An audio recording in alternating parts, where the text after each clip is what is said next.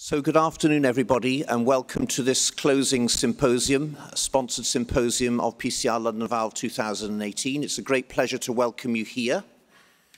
The last 12 months, at least, has seen renewed focus on the challenges of mitral and tricuspid valve intervention. And these months have also seen emerging data relating to the Cardioband device for both mitral and tricuspid regurgitation. So it's a great pleasure to co-chair this session with Francesco Mezzano and to sit in the midst of such a distinguished panel. Francesco is going to provide some opening remarks to set the scene. Francesco. Thank you, Bernard. Here are my conflict of interest for the session. The session objectives of the day are to understand how patients with valve regurgitation and annular dilatation can benefit from Cardioband system, to learn how to treat the unmet needs of patients with tricuspid valve disease, and to learn how to select the right patients for this system. So without losing more time on the introductions, I'd just like to show you the schedule of the day of this session. We'll go through what is the system, what's new, tricuspid, what are the challenges we have. Maurice Serrano is really giving us an amazing overview. And then we will go through the more technical parts and finally identifying the right patient for Cardioband system. So having said that, I would like to move forward and invite here Azim to talk about the Cardioband mitral system, what is new. Thanks, Francesco and Bernard. So I'll take you a little bit through Cardioband. A lot of you know Cardioband. It started first for the mitral system, but let's go through it from the beginning and talk a little bit about the importance of mitral regurgitation. These are my conflicts of interest. So you're all well aware that mitral regurgitation is the most frequent valve disease in Europe and the US. Its frequency is certainly double that of aortic stenosis. It's estimated that nearly 1 in 10 people aged 75 or older have moderate or severe MR. And that estimation means that it's about 4.2 million patients in the US alone. The frequency increases with increasing age, as does so for all valvular heart disease. There are a number of studies, these are from 2014, 2007, in Europe and US, showing that about 50% of patients with mitral regurgitation are treated medically and are not given any interventional therapy. Since this is a heart failure population, these patients do poorly with medical therapy with a high 1-year mortality, a 50% 5-year mortality, and a very high rate of heart failure hospitalization. However, these are often patients with multiple comorbidities, low ejection fractions, and it can sometimes be hard to understand the impact of mitral regurgitation on these patients. So Maurice Serrano, who's on the panel, is the senior author on this recent publication in Lancet, which looks at close to 1,300 community residents from Olmsted County who have moderate to severe isolated mitral regurgitation. And what they did was compare the survival of these patients with isolated moderate severe MR to the expected survival of the general population in Olmsted County of the same age and sex. And you see in the red line is the observed mortality, survival for patients with isolated MR. They have about a 2.2-fold higher risk of mortality. If you look at patients with a lower ejection fraction, less than 50%, that mortality increases by 3-fold. It's also interesting, the analysis in the study looking at the differences between primary and secondary mitral regurgitation. And if we look at mortality, patients with secondary mitral regurgitation have a mortality that is 2.7-fold higher. They have an extremely high risk of heart failure at 5 years, 78%. And only a minority were being treated surgically, so 5% were offered mitral surgery. So really, a group of patients with a significant morbidity and mortality, and majority are not being treated. So Cardioband offers a potential solution for patients with functional mitral regurgitation through annular reduction. For those of you who have not seen the system, I'll take you through it quickly. This is a transvenous transeptal system inserted through the femoral vein. After transeptal puncture, you have a transeptal sheath that's advanced into the left atrium. Through the sheath, you then have a steerable catheter with the device attached. So this is the Cardioband, and the device is then attached in a stepwise fashion from the anterolateral trigone to the posterior medial trigone using a series of anchors. Once the Cardioband is fully implanted, then on a beating heart, the size is adjusted, the mitral annulus is cinched, and you have live adjustability and reduction of MR, and you can then adjust the result as you watch the echocardiography. So the key advantages of the system is it's directed to one of the mechanisms of functional mitral regurgitation, which is annular reduction. It's an adjustable implantation based on each patient's anatomy, and the fact that you have real-time confirmation of the result and can adjust the result real-time is important. I thought I'd share with you one of the commercial patients we treated with this device. So this was a patient outside of studies, a 75-year-old male with ischemic cardiomyopathy, previous bypass with patent memories, patent left and right memory, and so was considered high risk for repeat surgery. He had permanent atrial fibrillation and a pacemaker and was a New York Heart Association 3. He had moderate to severe MR with annular dilatation dysfunction, an ejection fraction of 45%. And you can see the echo at the bottom confirming the annular dilatation and the large jet of mitral regurgitation. We offered this patient Cardioband, and here's some clips from the procedure. You see we looked at the circumflex artery in this patient to make sure that we were not going to damage the circumflex artery, but also it can be a useful landmark to guide the procedure because it does tell you where the annulus is, particularly on the first part in the region of P1, P2. And here you see the anchors being inserted. We insert a series of anchors. The number of anchors depends on the size of the device we're implanting, and we generally implant one anchor every 8 millimeters. Here you see we're getting towards the end of the procedure. We've covered the entire posterior annulus with the device, and that's the full device implanted. Once we've implanted the full device, there's a contraction wire that we use then to adjust the device. Here are some images. The procedures guided by echocardiography, biplane, and multi-slice echo are extremely useful in identifying where the delivery system is in relation to the hinge point. So here you see the full device implanted with the size adjustment tool attached, and this is what we'll use to then reduce annular dimensions and cause cinching of the mitral annulus. I want you to notice what it looks like before we cinch and after we cinch, and notice how these anchors are much closer together and how we've really reduced annular dimensions with the device. Well, let's see what that looks like on echocardiography. This was the patient's baseline result. Here you see the result post-contraction, really an excellent result, almost no MR. And here on 3D echo, you see the Cardioband implanted, which I think for many is indiscernible from a surgical annuloplasty ring. We called the patient back last week to see how he was doing. This is 2.5 years after we did the Cardioband. His mitral regurgitation, as you can see on the right, remains mild at 2.5 years. His LV ejection fraction is stable.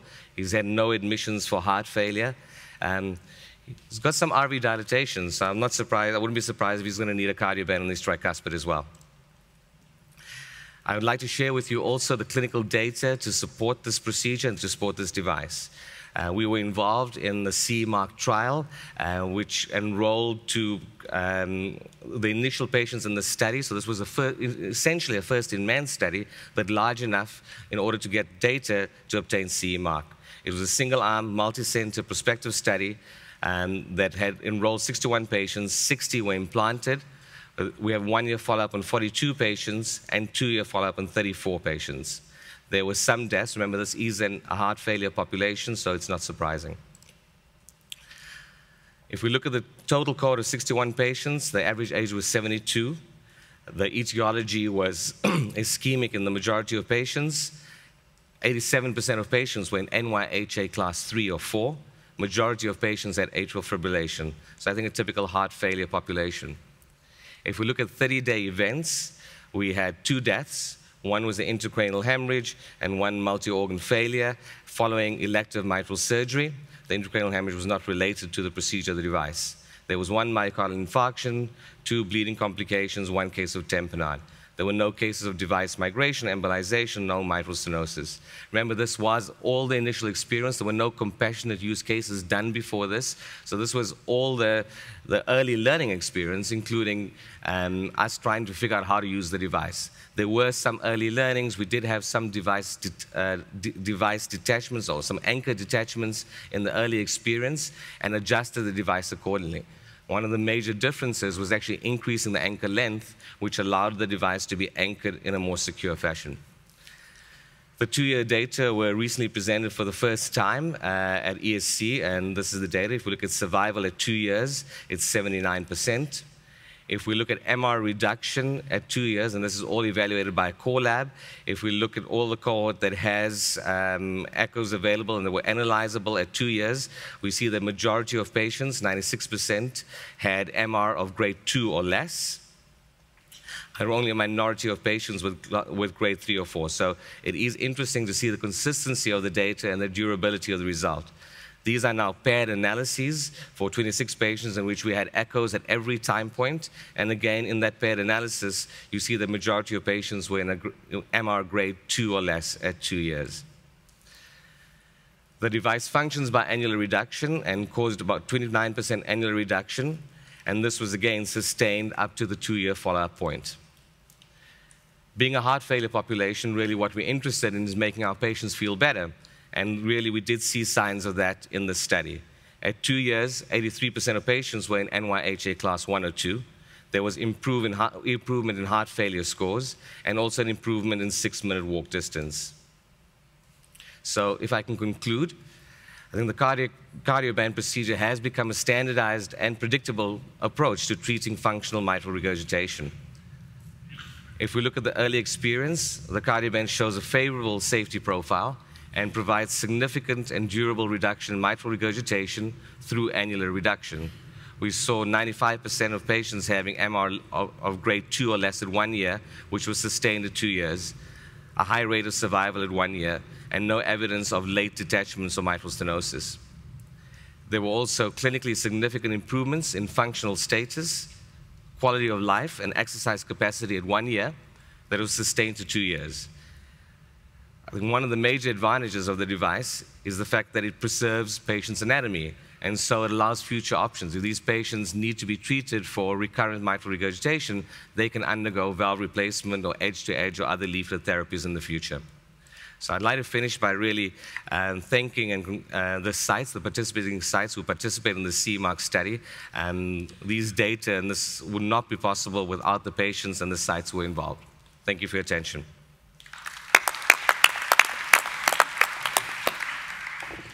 So thank you, Azim, for a masterful talk as ever and for keeping so promptly to time.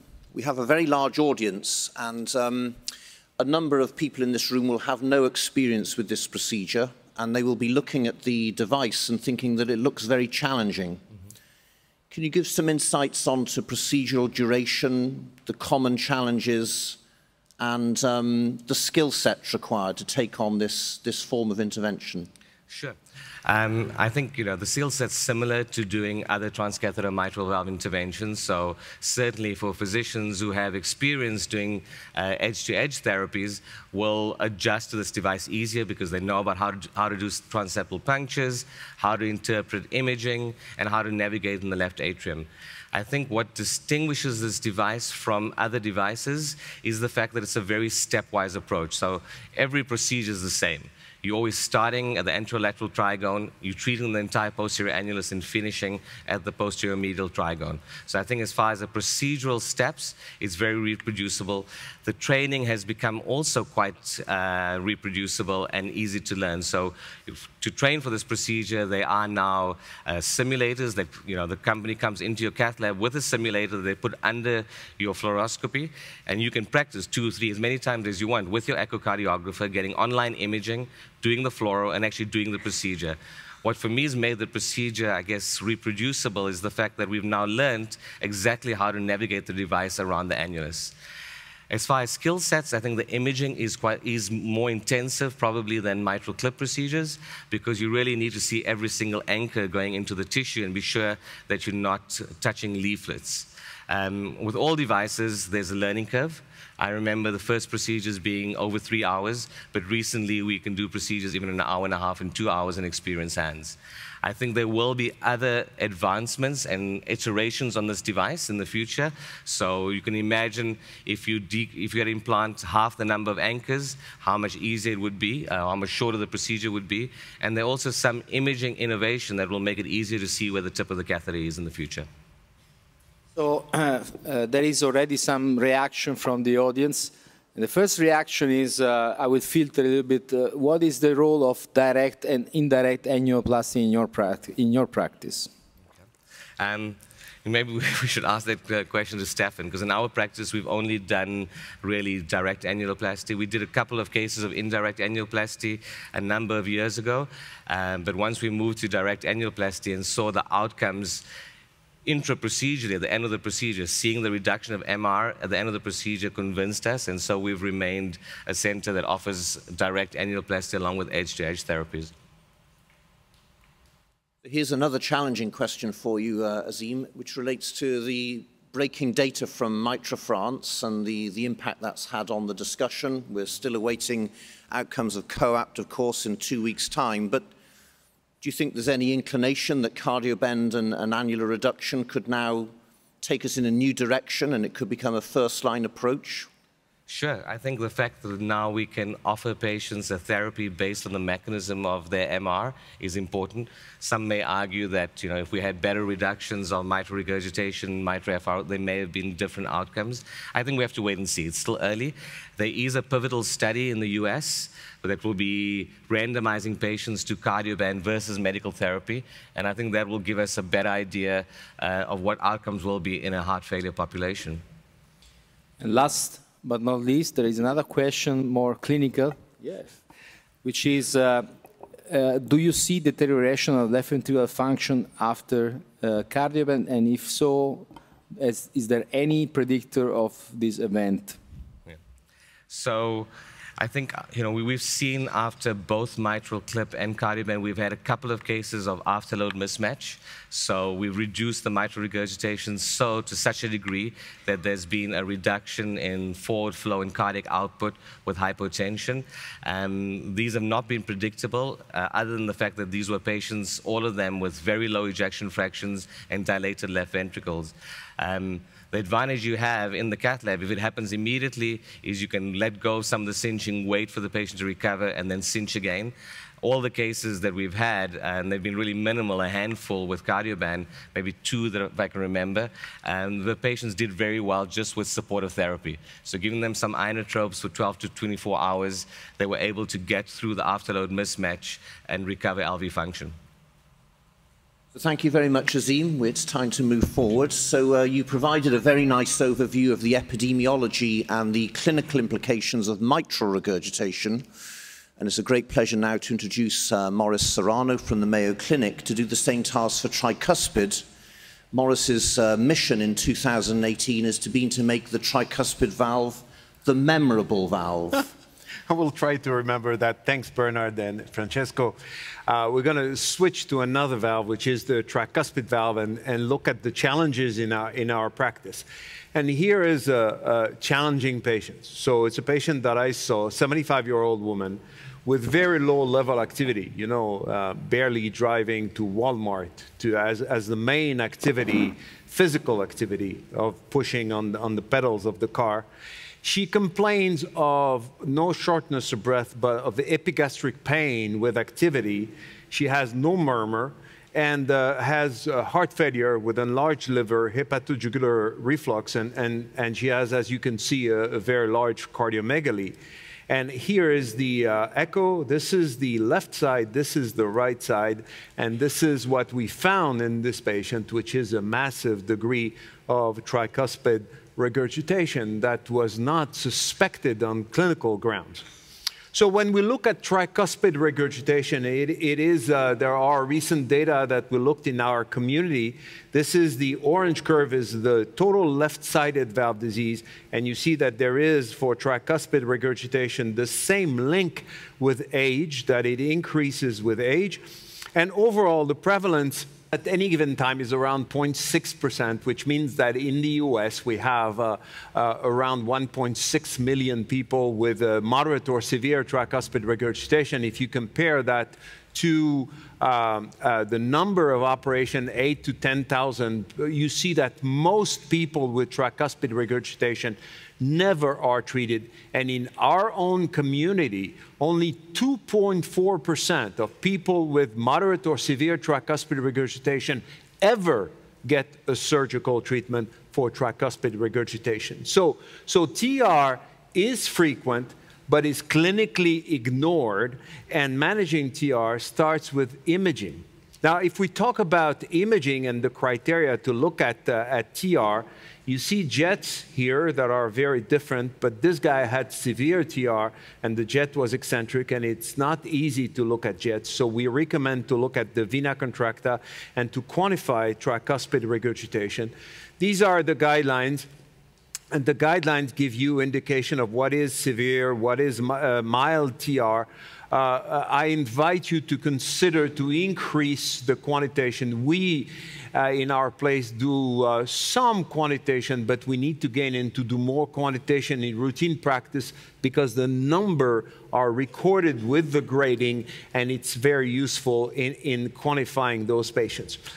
You can see that here in this editorial paper, that there are suggestions of using different terms, not just severe, but massive, torrential, super duper, enormous, ginormous. You can invent whatever term you want, but what I invite you to consider is the numbers, and to have the numbers in your head to quantify the tricuspid regurgitation. And quantification is possible. It's feasible on the tricuspid, a little bit more complicated because you need to consider the angle of the leaflets, and then you calculate the RO and the regurgitant volume. Do not even look at the regurgitant volume because it is mostly low, because it's a low pressure system. And you see here, you can quantify the tricuspid regurgitation, even in this very severe tricuspid regurgitation. And here you have a sense for the enormity of the TR, which is 2.7 centimeters square of effective regurgitant orifice that we almost never see on the left side. People are dead well before that point when they have mitral regurgitation. So it's a different scale that we have to remember, and we need to quantify TR to have appropriate imaging on these patients. Now, what about the outcome, the TR clinical outcome? Everybody knows about this paper that was published by Nath and Jack years ago, and it shows a very nice separation between the absence of TR and severe TR, and it looks like it's real. But the problem is that these people have a number of associated conditions, and TR is very heterogeneous.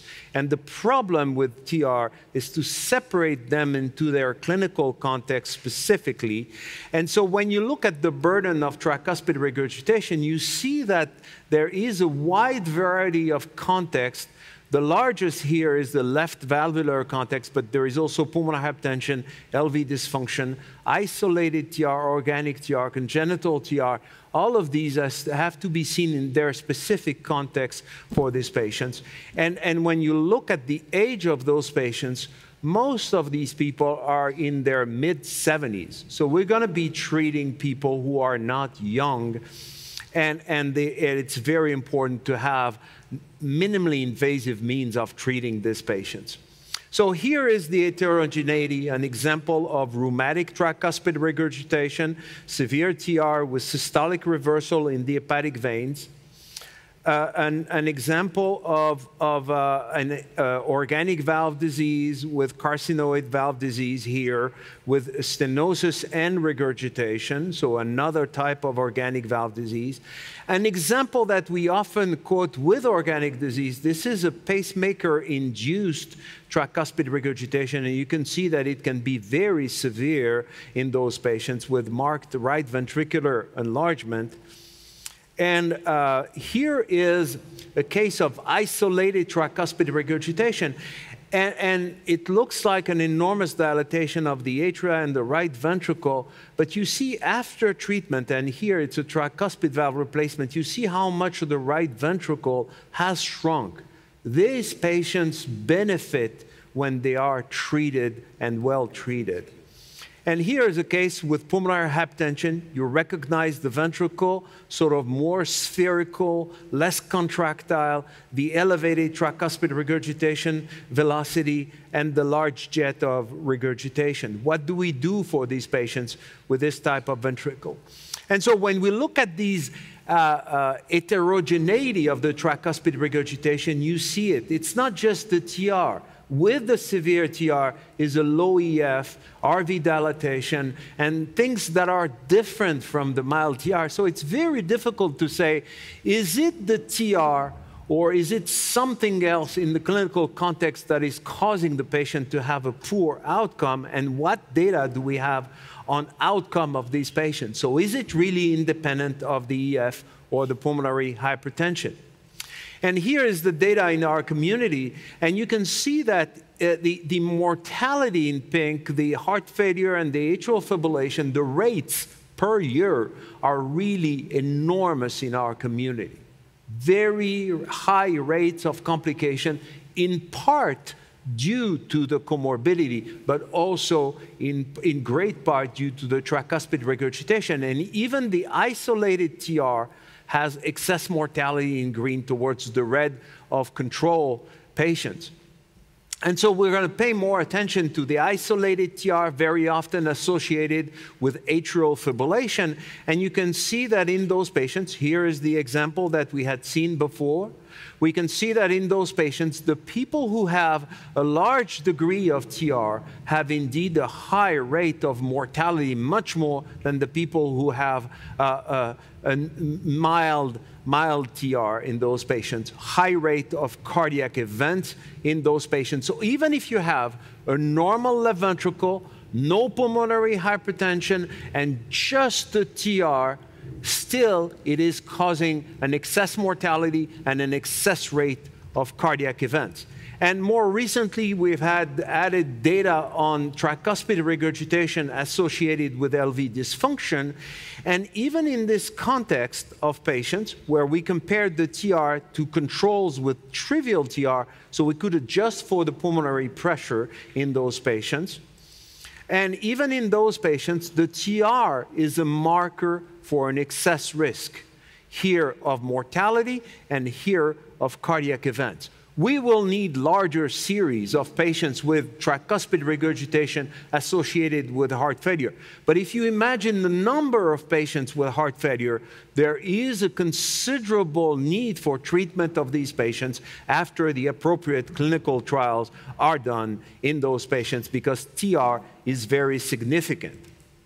So what have we learned about tricuspid regurgitation? TR is underdetected and undertreated, and we need to do something about these patients to pay attention to them. We need to do tricuspid regurgitation quantitation in the echo lab. Severe TR is highly significant independently of the EF and the pulmonary hypertension, but we need also to pay attention to the moderate TR and to define in those patients who warrants treatment, because these people do not have a great outcome. Thank you so much for your attention.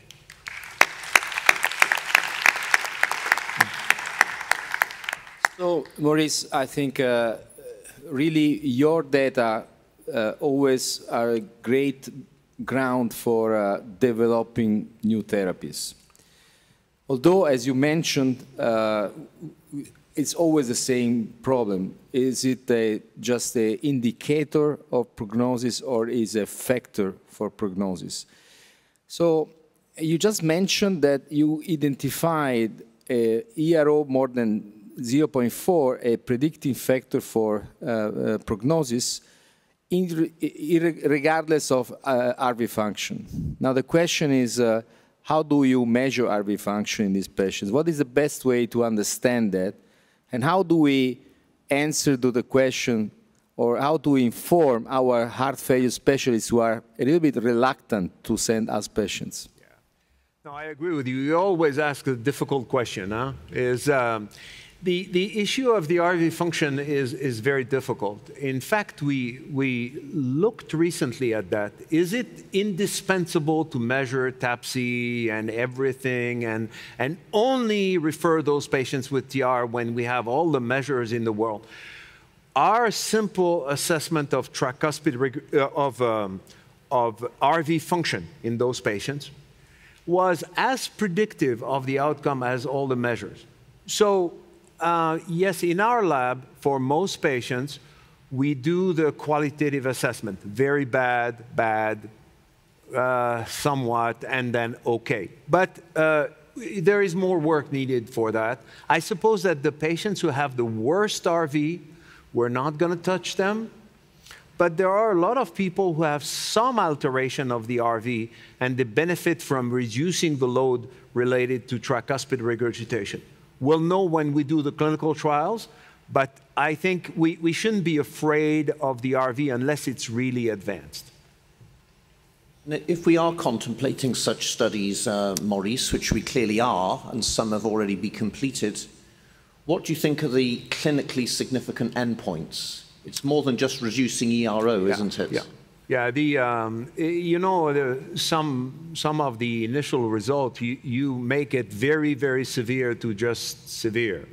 And so the endpoint has to be clinical, is less liver, less dyspnea, less fatigue, ability to walk longer. And in fact, that's what we see with a patient treated surgically, but I'm sure that we'll see that also with the devices. So I think you just mentioned one thing which is critical for me. We have daily discussions saying that tricuspid regurgitation, it cannot be the cause of dyspnea.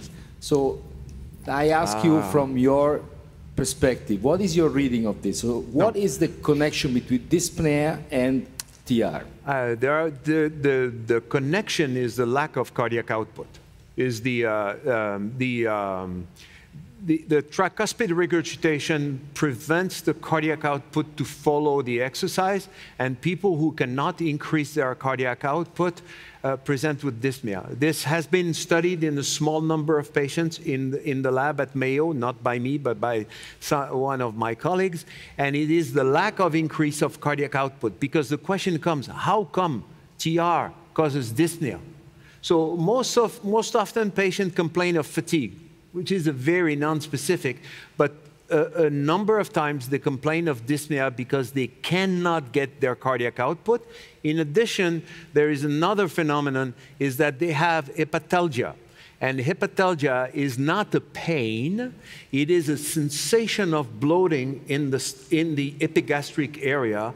And when the patients are moving, they feel their stomach fuller and they cannot advance anymore. So they feel that as limiting their physical activity. And so that's atypical symptoms, and you have to pay attention to those patients. Maurice, tremendous. We also have some questions, but we have to move forward. We keep this question for later. We move forward with the next speaker, which is Stefan von Bardeleben, who will describe a solution for tricuspid insufficiency. Thank you, Francesco. And we now draw our attention, could you get up the slides, to the address solution for treating patients suffering from tricuspid valve disease. These are my disclosures. As we already heard by Maurice, we have a large patient population that suffers from moderate to severe tricuspid regurgitation, while the number of patients that are actively, even with symptoms, being surgically operated is less than 8,000. We already saw this data from San Francisco, Neff, and Foster, and we can appreciate that the severity as well as the right ventricular dysfunction corresponds to a poor prognosis. The main mechanism of the insufficiency at 80% of tricuspid regurgitation is functional, so secondary to a tricuspid ring dilatation, which happens mainly on the free mural wall, which is attached to the anterior and posterior leaflet. So the Edwards Cardioband tricuspid valve reconstruction system is the first CE-approved transcatheter device for the treatment of tricuspid regurgitation. It is a transcatheter transvenous system to treat the TR through the annular reduction, similar to the approach by surgery. And it happens to have a shortened learning curve, as Azim pointed it out, for the users of Cardioband mitral as well as edge-to-edge therapies. To give you an overview of these techniques, you start also by a simple venous puncture. The sheath has the same size than for the mitral treatment system, and you can see that we don't need any transeptal puncture, of course, because we have open and direct access to the tricuspid valve from the right atrium. You then start near the aortic root and near the right coronary ostium, unlike the circumflex, to start circular from the anterior leaflet to the posterior leaflet in the beginning of the posterior septum to anchor up to 17 anchors inside the lower myocardium of the right ventricle. Then after this, you have, under beating heart conditions, the possibility to cinch and to relax the annular dilatation of the individual patient. This is a typical pre and post from the colleagues from Bonn, as you can see here. We take as a marker the circumference of the right coronary artery around the tricuspid annulus, and you see that in segment 1 and 2 we have the anterior leaflet, whereas in segment 3 we happen to have the posterior leaflet. This is the first case to illustrate the technique. It's an 80-year-old male from our institution who had an isolated, as pointed out by Maurice, very severe torrential TR, grade 4. And as you can see, the vena contracta area was 2.7 centimeters square, so absolutely matching your presentation, Maurice. And also corresponding septolateral diameter of 5.4 centimeters. And this caused torrential regurgitation. The patient thus presented with an isolated dilated right ventricle and atrium, and invasive systolic PA pressure measurements of about 60 to 65 millimeters mercury with a slightly elevated wedge pressure. You can nicely see the procedure. So firsthand, as a marker, we put in a wire, which is either a radiopaque hydrophilic marker or a normal BMW, depending on your fluoroscopy system. And you see that we will go all the way along in the right anterior oblique orientation and in LAO orientation along the tricuspid annulus.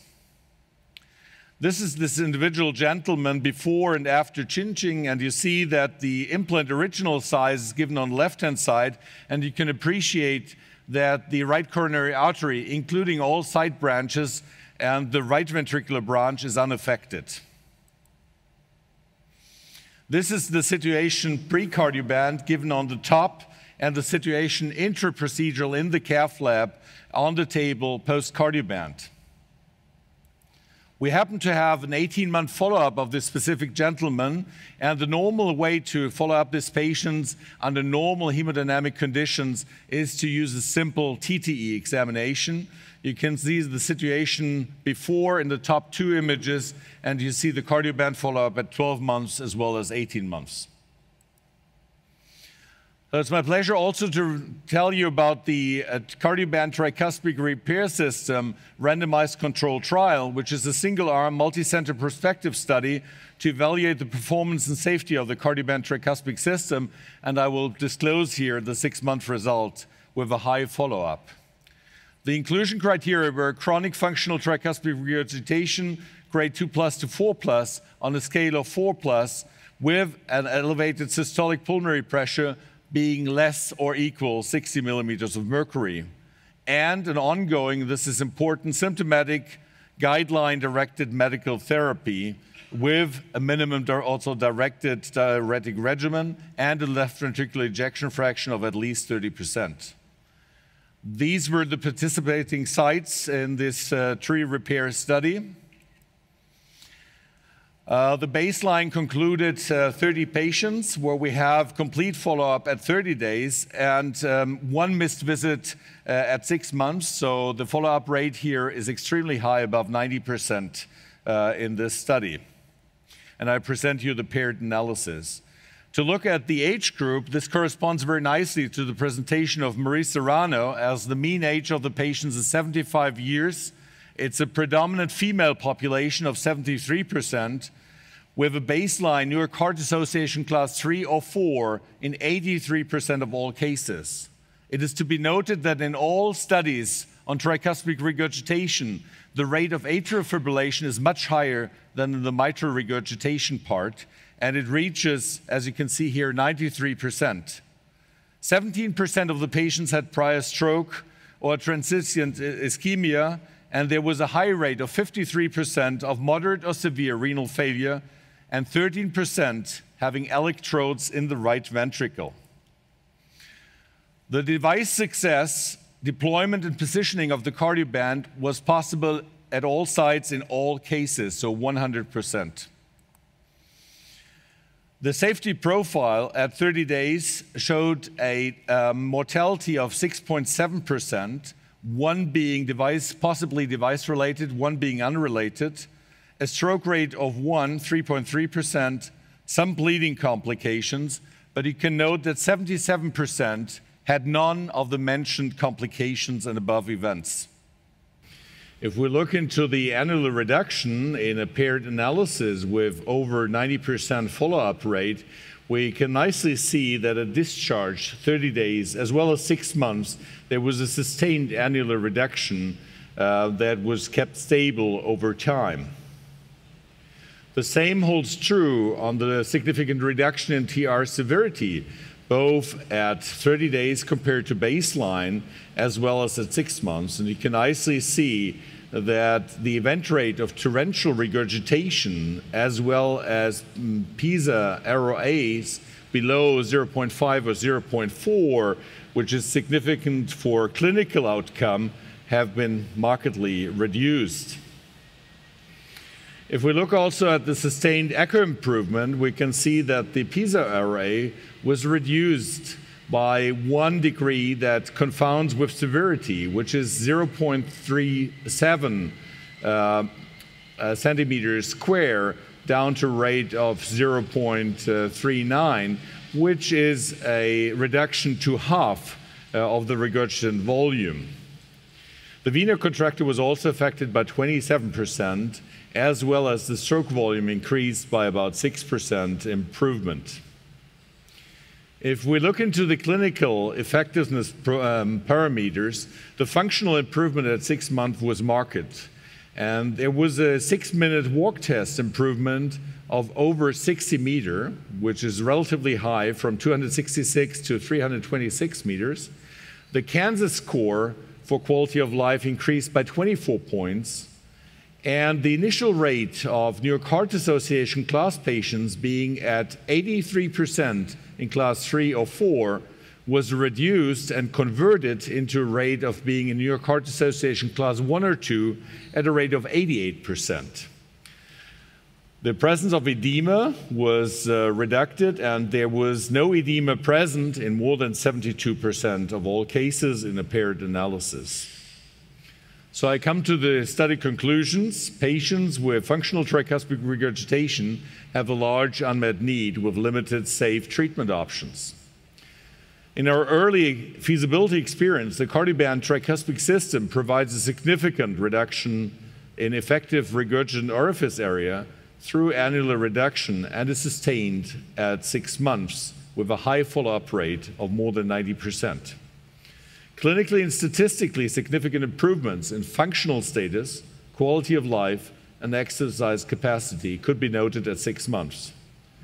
It has to be noted that it's the first CE-marked transcatheter tricuspid repair system, and study experience has provided valuable learnings for further studies.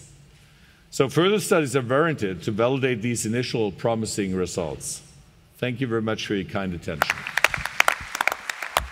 So there's some very important questions here which relate to the design of the study that you've been describing, and particularly the selection of patients. And there's one specific question on the screen which relates to the presence or absence of pulmonary hypertension, particularly in the case that you demonstrated. So if you could address that one, and then I've got 2 other factors to ask you about.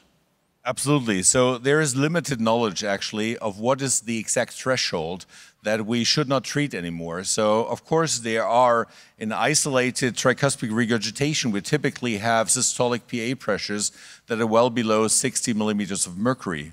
There's a lot of mixed disease with some parts of also primary hypertension that had elevated PA pressures, as well as post-capillary situations after treatment of the left-sided disease. There was a consensus in the main studies to use 60 millimeters mercury as a cutoff value for the studies, and the first demonstration that I showed you was a run-in compassionate use patient that had 5 millimeters of mercury more, but was very similar, and you could see that he was a very, very severely diseased patient, but he was outside the study. And then my second two factors were, number one, any particular patterns of right coronary anatomy that would make you cautious, and secondly, there was a statement in the exclusion criteria regarding the presence of a pacemaker lead with, I think it was tethering, and I wonder if you could just clarify that. This is why I stressed, to start with your second question first, this is why I wanted to stress that we had 13% of patients in with pacemakers that were not impinging or tethering one of the three tricuspid leaflets. So they were free or they were in the posterior commissure, which unaffects the effect of the Cardioband, and you could even go around it. It's not preferred, but it was allowed inside the study if it was not affecting or causing the tricuspid regurgitation. And the right coronary anatomy? The right coronary anatomy can be variable. The right coronary artery primarily serves as a marker for the inner lying annulus, and we tend to use a wire because it makes the procedure faster and easier. There are some situations that you do not like to have severe coronary artery disease in those patients, as a coronary wire is placed throughout the procedure, which can take, as Sim pointed out, 1.5 or 2 hours. You have to make sure that you have adequate anticoagulation also throughout this procedure, and the right coronary artery is liable to spasm, so this could be something. The size actually is not such a problem in this specific procedure.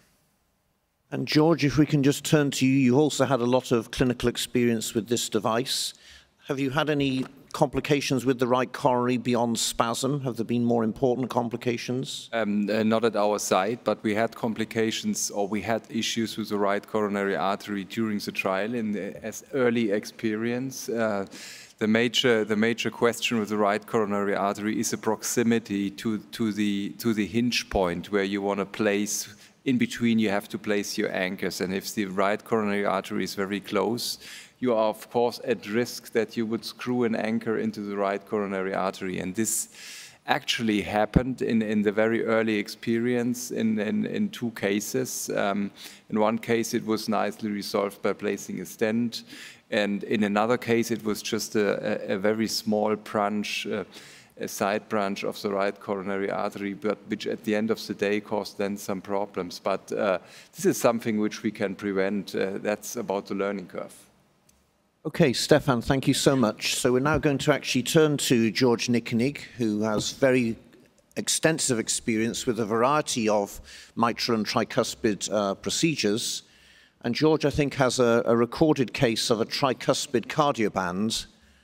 This is a patient I would like to share with you. It's a 70-year-old female patient. Most of these patients are female, by the way, at least in the trial, and also I think in the clinical experience.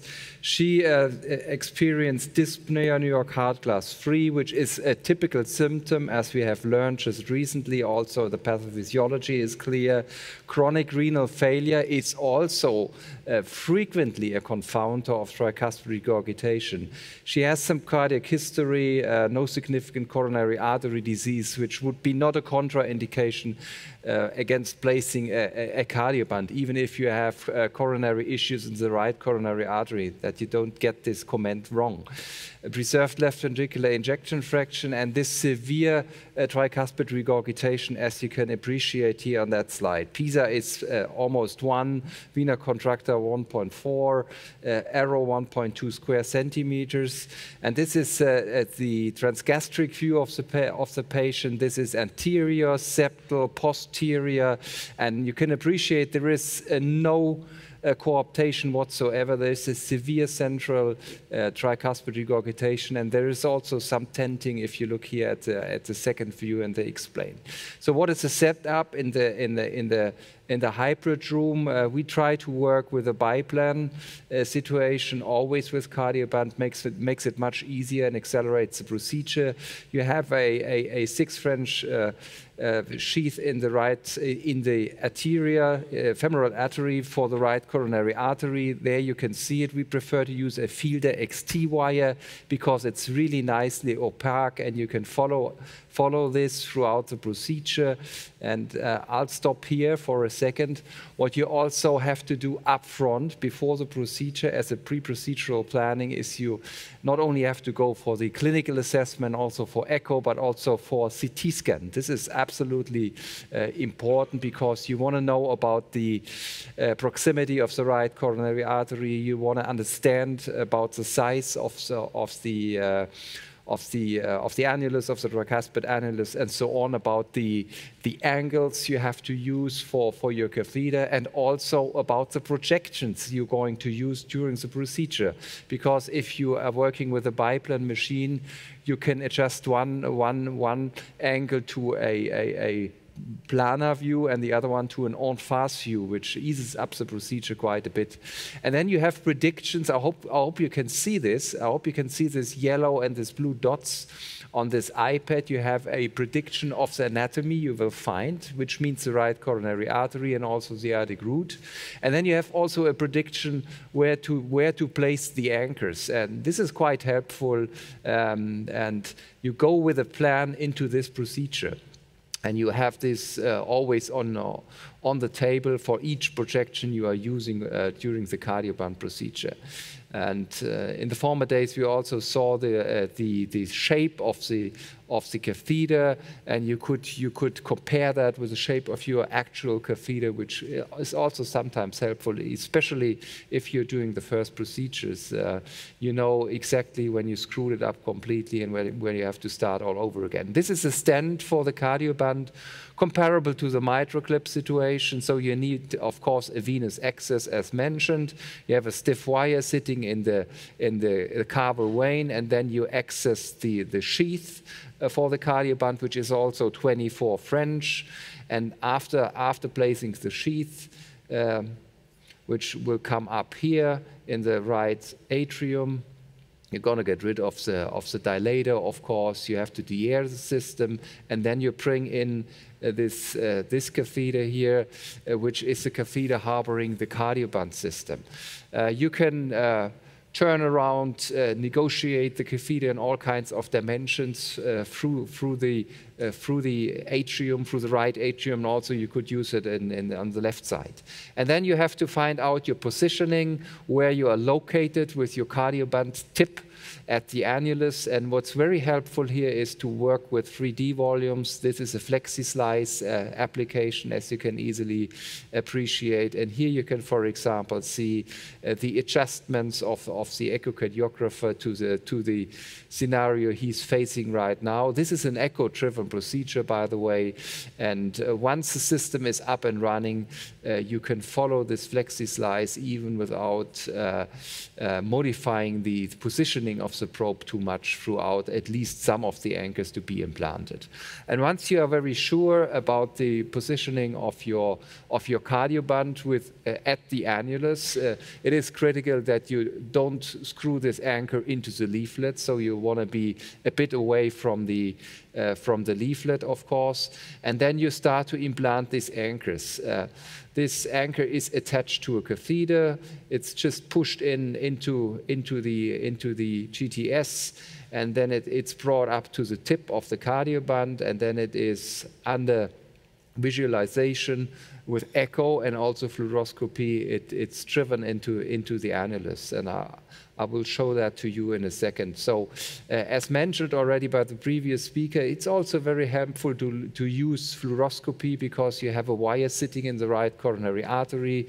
As you can see here, this is a planar view, and you can also give a bit of contrast dye. And then you start to screw in the first anchor. You have to be very sure. Here you can nicely witness this throughout fluoroscopy. And then you can do a tuck test, which means you're pulling on the system. And usually you can see that in real time also on echocardiography and also, of course, on fluoroscopy. This is very important because it proves that the system is, or the anchor is nicely attached to the annulus. So once you are done with the first anchor, you know exactly where to place the first anchor from pre-planning by CT. Usually it's about 2.5 centimeters from the middle of the aorta, roughly. And you can also do this on fast view and give some contrast dye. This is the first anchor here, and you can easily appreciate, I stop here for a second, that we are still far away from the right coronary artery. Sometimes you have to get a bit closer, then you can change also the projection of the anchor in order not to implant the anchor into the right coronary artery. Here, this is a comfortable situation, lots of space between the right coronary artery and the system. And here you can also nicely evaluate this is if you would dive with this anchor deeply down into this direction, it would have been somewhere in the right ventricle. So it's also important that you know fluoroscopy, that you know how to interpret what you see also on fluoroscopy. This is the next step. It has to be released. The anchor has to be released from the catheter, and then we develop a bit more of this cardioband, and it will stick out of the catheter, which enables us then to place the next anchor. And the first three anchors have to sit very close to each other because we have learned from the engineers that the tension and the force applied is highest in this area. And as you can here see, the second anchor is deployed very closely to the first anchor, and this will happen also to the third anchor. It's a very calm procedure. You can always unscrew this anchor, get rid of it again if you are not 100% sure. You should do fluoroscopy and maybe give a bit of contrast dye if you're unsure about the proximity of the right coronary artery. But most of the time it's echo-driven. Here you can nicely see on 2D now, just for a change. This is not a flexi slice. This is a spool and this is the catheter. You can nicely visualize the positioning of the cardioband tip on the annulus. So again, there are two critical structures, leaflet in the middle of the valve, and then the right coronary artery, of course, outside the annulus. Here we are back in flexi slice, and usually you can continue with this on the anterior side and also on the lateral side. Sometimes on the posterior side, it's a bit difficult. This is the third anchor screwed in. Don't worry, I'm not going to show you every anchor being deployed during the procedure, but these are very, very important and very critical. And once you have set up the whole system, it's going to be much easier because imaging is used to the patient. You are used to the imaging, and then usually you can go on quite fast with the procedure. Not in every case, of course. It all depends only on imaging. The procedure itself to steer the catheter is very trivial. What is very important that you have nice imaging and that you understand your imaging being provided by the echocardiographer. So then you implant usually 16 to 17 anchors in a tricuspid valve, because the tricuspid valve is pretty large. In the mitral, sometimes you get away with 13, 14, 15 anchors. Here we are on the way to the posterior annulus. The coronary sinus is somewhere here, and the AV knot is somewhere around here. You probably don't want to screw it into the AV knot. It may not harm. Nobody really knows. Nobody has proven this so far. And then at the end of the day, you have placed all of these anchors and then you release the last anchor, you screw in the last anchor, and then you release it. You always change between this planar and this on-fast view. This is the planar view again. And then you get rid of the system. And the wire is still sitting, of course, within the cardioband. I'm not talking about the wire in the right coronary artery, because you need to have this wire in order to foreshorten the system. Now there is a SAT catheter placed over the wire, and that attaches to the spool. I will show you in a second. There is a spool, and you can turn around the spool with a catheter, and by this you can foreshorten the distance between the anchors, and you can foreshorten the whole cardioband by 4 to up to 5.5 centimeters. And by this, you nicely shrink the annulus quite a bit. This is cinching to 2.5. You always have to wait a couple of minutes between the cinching processes. And as also pointed out, you can always stop, or you can return. You can release the cinching over time. There is always a return point for the procedure. You have seen this severe TR. Usually with cinching 2 or 3.5, nothing happens too much. You have to wait until the later stages of cinching. Here there is some reduction already if you would measure vena contracta and all the other quantitative measurements. But still, it is not to be expected to be to such a major effect after cinching for 3.5 centimeters or so. And I will share with you in a second the final results. This is 4.4. Maybe we can go on a bit. And this is 5.5.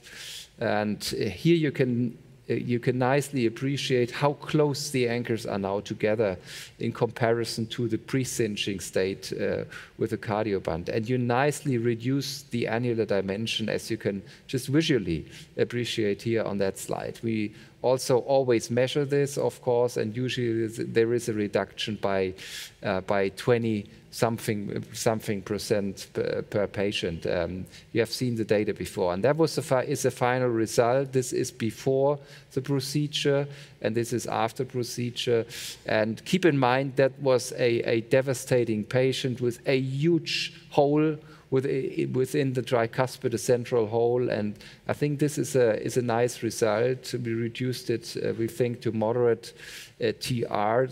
That procedure has been done just a couple of weeks ago, so it's hard for us to tell you anything about the clinical performance in that patient, but at least procedure-wise, it was completely uneventful. We reduced the TR. Of course, we did not nail it down to 0. That would not have been expected, but we have a nice effect on the anatomy, 4.3 down to 3.2 if you look at the septolateral diameter.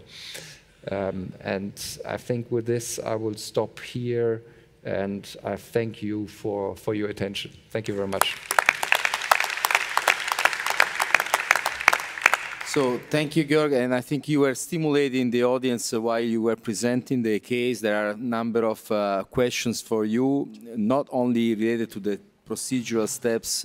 Let's start with the procedural step first, I mean, before we go into the clinical part. You know, you have been telling us several times it's an image-guided procedure, and what is your perception of the challenge between mitral and tricuspid? So is it more difficult, more simple? You know, in mitral clip we learned at the beginning, at least, it was much more difficult, the tricuspid, targeting leaflets. Here we target the annulus. Is the challenge the same, or it's better? I mean, technically it's a bit better because you don't need to go transeptal, and it's more straightforward. And another very important issue is that you have a wire sitting in the right coronary artery, so this is supportive if echo is not so good. But I think the echo quality, in my experience, I had the impression for a while that it is easier in the tricuspid, but I would say I think it's more or less the same. You can run into these difficulties in the mitral, but also in the tricuspid space. But admittedly, there had been a big time improvement during the last 5 years. If you look look at the imaging we worked with 5 years ago, it's no comparison to nowadays. So these problems will be resolved. And the question almost related to this, so if you have pacemaker leads on your way, is it a big problem? Is it impacting imaging? It can a bit impact imaging because it can, of course, cause shadowing if the lead is sitting in the posterior annulus. Usually it's not a problem for the procedure because, as I pointed out, in most of the cases it's sitting in the posterior commissure. You just have to take care that you start posterior of the lead, otherwise you will tether the lead to the annulus. Some technical questions from some engineer in the room asking you whether there is erosion with anchors. I don't know if you are ever thinking about erosion with the metal anchors and always also related to anchors. What is your experience about detachment? I mean, mitral detachment is almost done. Is covered. Okay. Do you see detachment on a tricuspid? I think there is no erosion. It's stainless steel. I mean, it's too early, and I don't know how to find this out. It would be not so easy once the anchor is in the patient. So I don't think that this is an issue.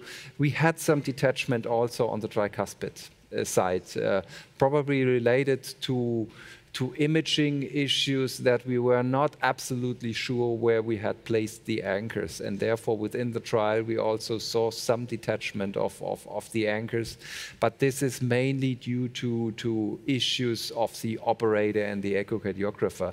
I think it's not a problem that the tissue, for example, is softer or less resistant in the tricuspid space. This is not an issue at all. Okay, Georg, thank you so much. We move forward in sake of time, and we have Dr. Schuler who is giving us a final overview on at the end of the day, the most important topic, how to select the patients. Yeah, thank you very much. I know you've heard a lot of this system and this device, and when you return to your clinic and institutions, you might know how to look for the right patient for a Cardioband procedure.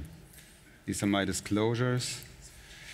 So, of course, there are three main data sources. On the one hand, the patient has to have the clinical presentation that you might think of putting him under a transcatheter approach for tricuspid or mitral regurgitation. That is for sure, and that should be a matter of a heart team decision in all cases.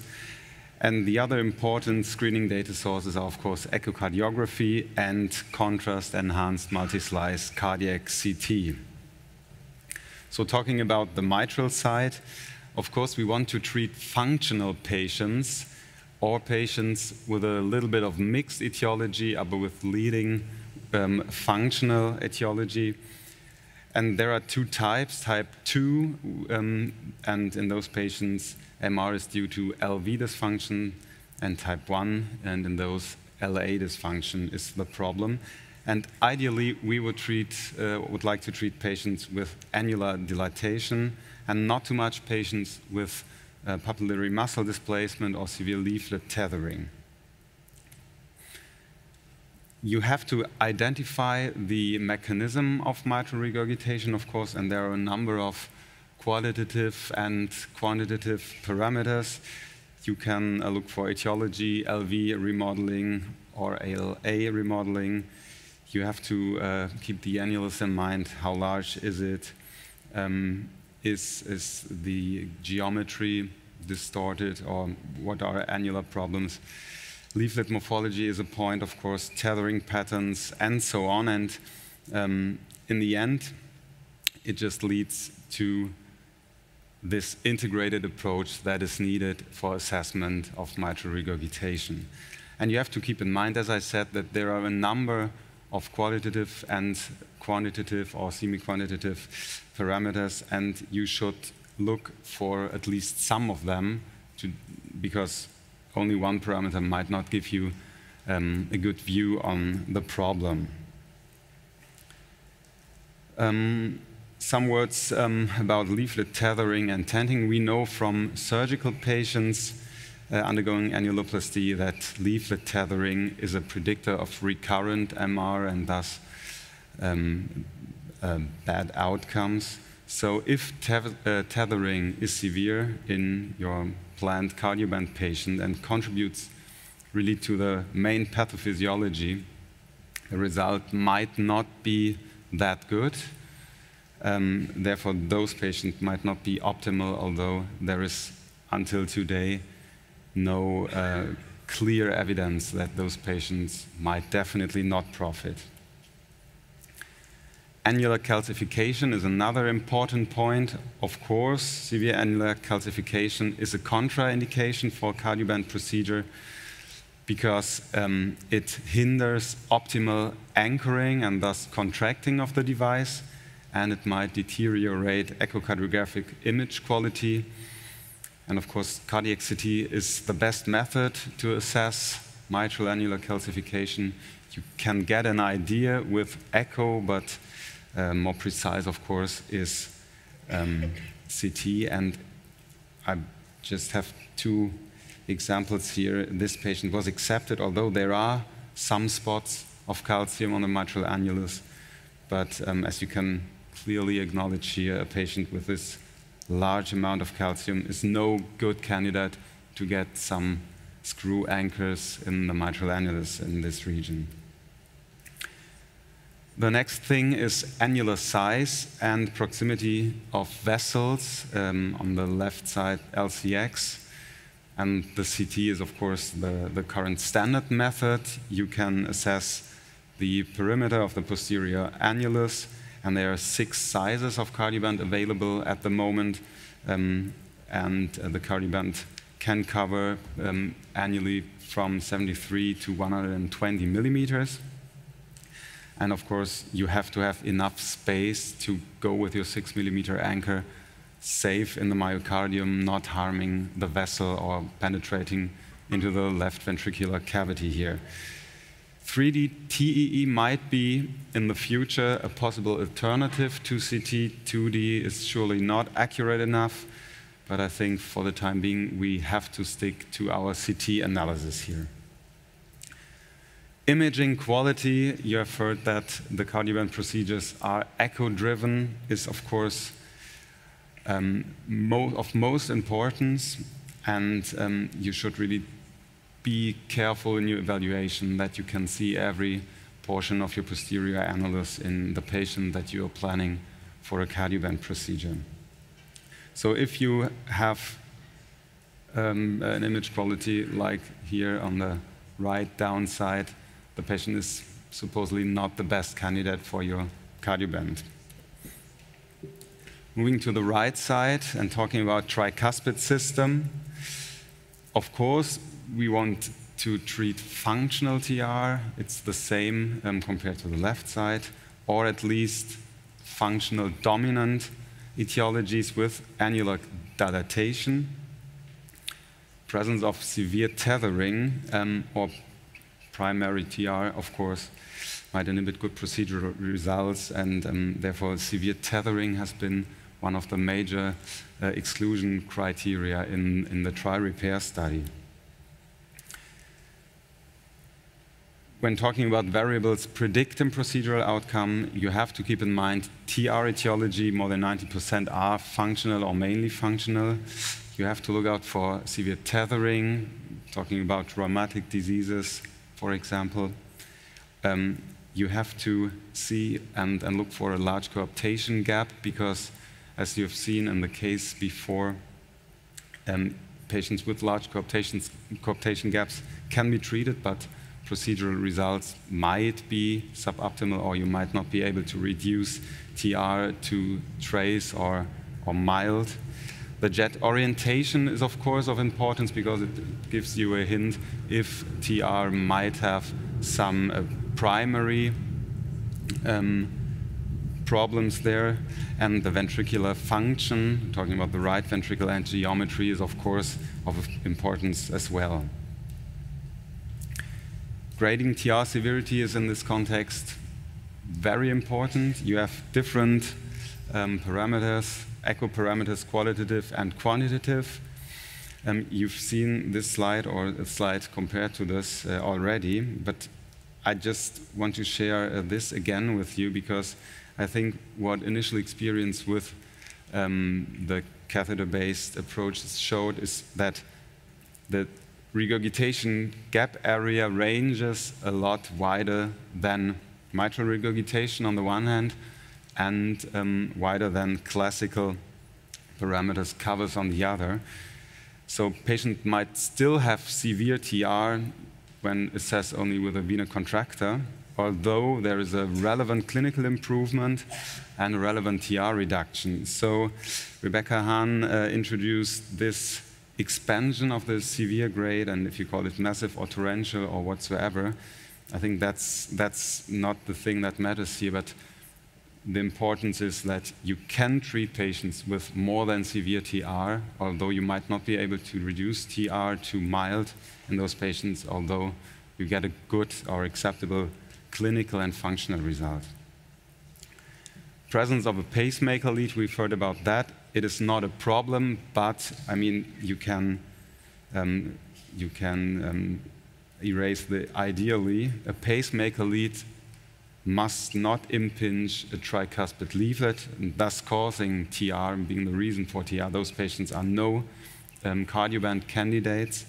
And however, if there is a pacemaker lead present, you should be sure that you know where it is, and ideally it's in the posterior septal commissure or in the middle of the valve where it makes problems during your cardioband procedure.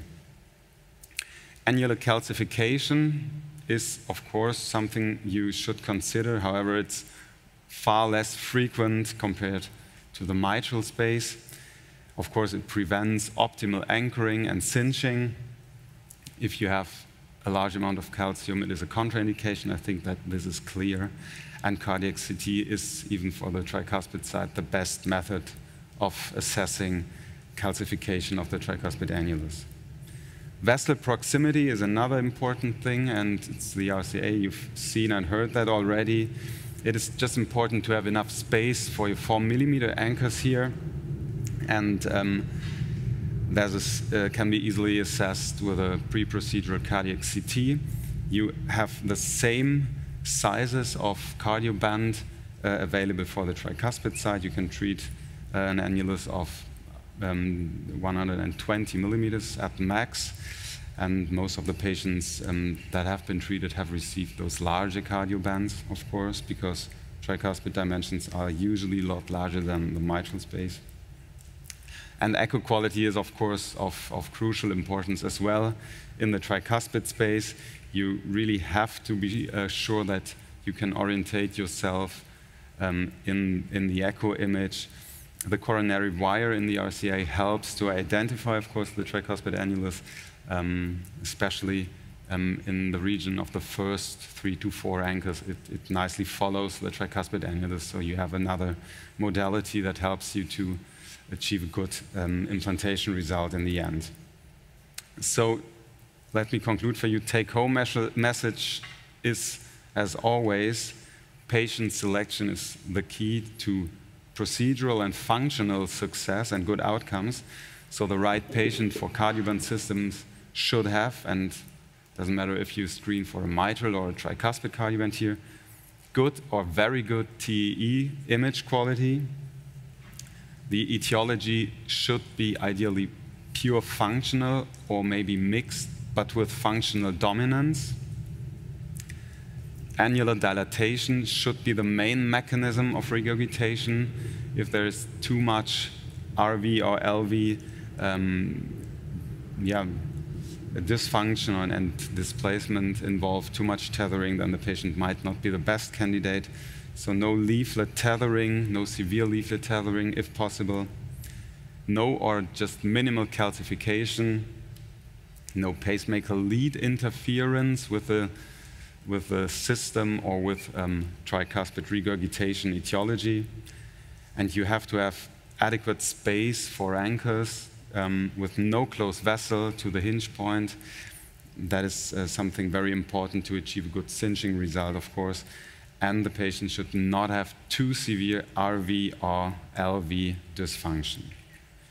at least no severe pulmonary hypertension should be present for the treatment of patients with a tricuspid cardioband. I think that Stefan von Bardeleben has already addressed this question.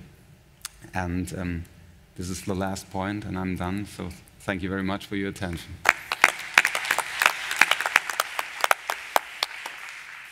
So, Robert, in fact, we thought we might use the time for a panel discussion at the end. So if you come and join us, and we'll include you in that discussion, of course. The first question that we had in mind, and it actually reflects a question from one of our participants, relates to the right ventricle. And measurements of right ventricular function are difficult, even in the hands of experts. So which parameters of RV function would you use to determine the baseline measurement, and how can they determine longer-term outcomes?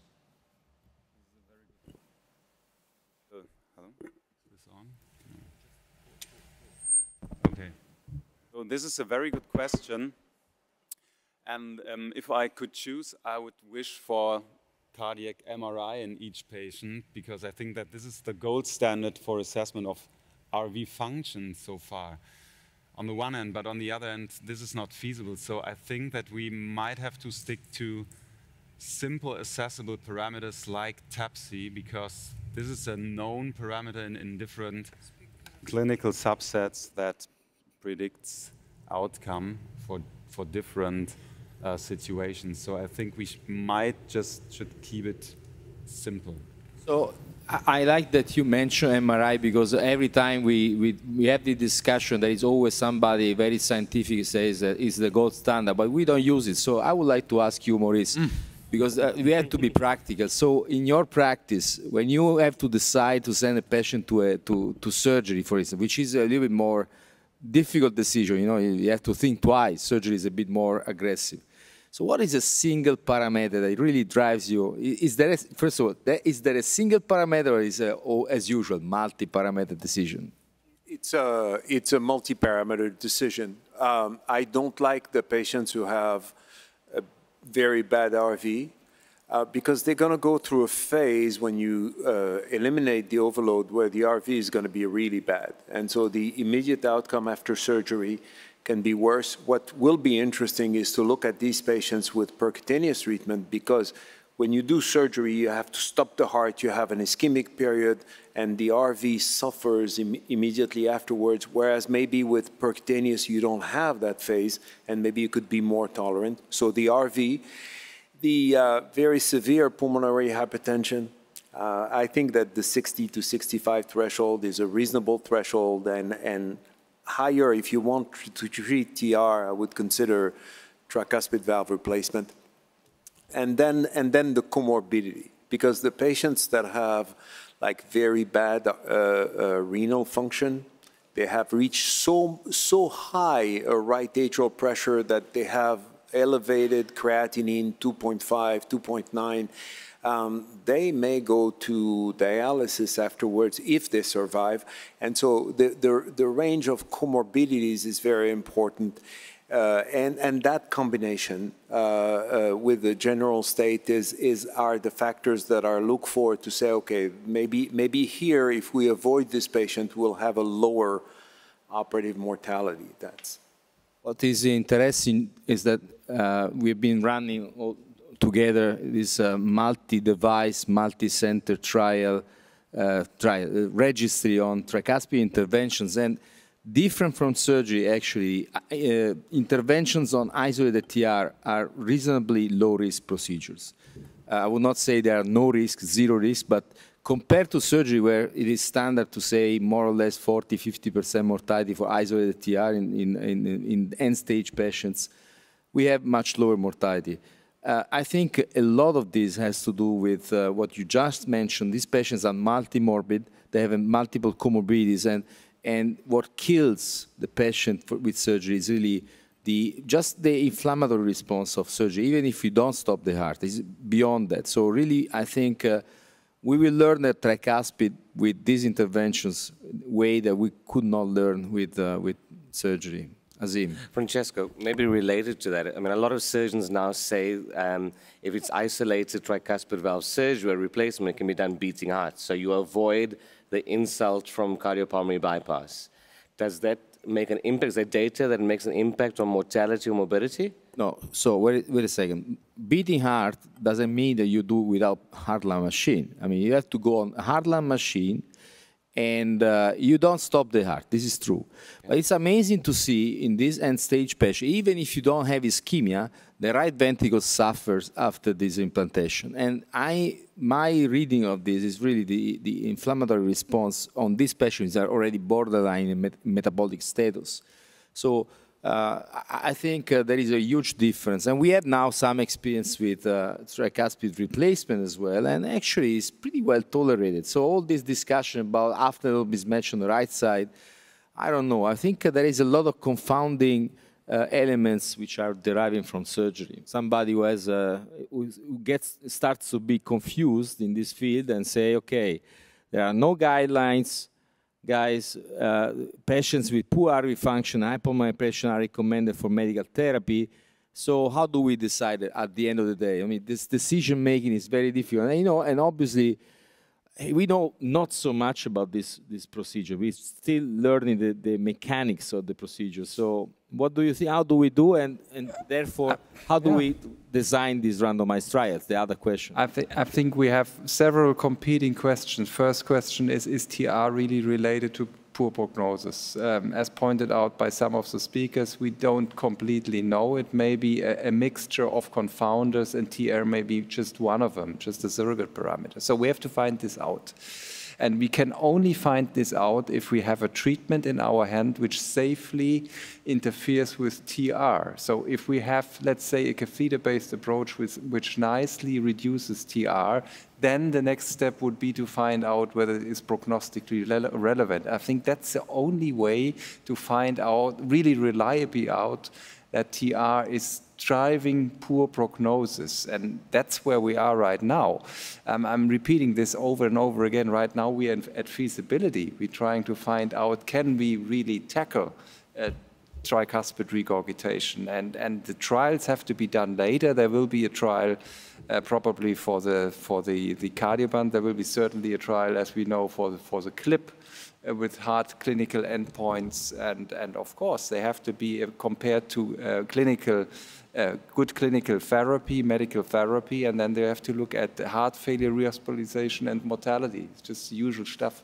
So just to go into this, I would like to have one single answer from each one from the panel. So if you are convinced about the concept that treating TR is good for patients, what is the single parameter that convinces you? Either improvement of TR, improvement of symptoms, stroke volume improvement, BMP, reversal in the inferior vena cava. Choose only one that is in your head, the one that really, I know that this will demonstrate that works. So let's start from you, Georg. One, eh? First, we need to reduce TR. One? Yeah.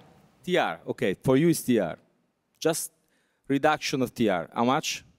0 or? Not going to be possible with the current devices unless replacement. So let's say to moderate to mild. Okay. So what about you, Robert? I would say improvement of patients' symptoms, and this is a. So you're more symptomatic. Yeah, I would think. And symptom, which symptom would you pick? Difficult because very, very difficult, very subjective. Yeah. So maybe you should just leave it to the patient to decide if he improved. You don't even know whether symptoms are related to TR, so that's why it's too soft. So, Maurice, what do you pick? Come on. For me, it would be procedural risk. The first criteria is low procedural risk. So risk will be important. What about you? Yeah, I think of it from what would I want for the primary endpoint of a randomized study, and I think probably heart failure hospitalization. Again, clinical. Yeah. So you see, you want to be mechanical. They're all clinical. No. But that was not your question. Exactly. My question. He did not listen or not understand the question. It's probably a mixture of both. He wants to go home.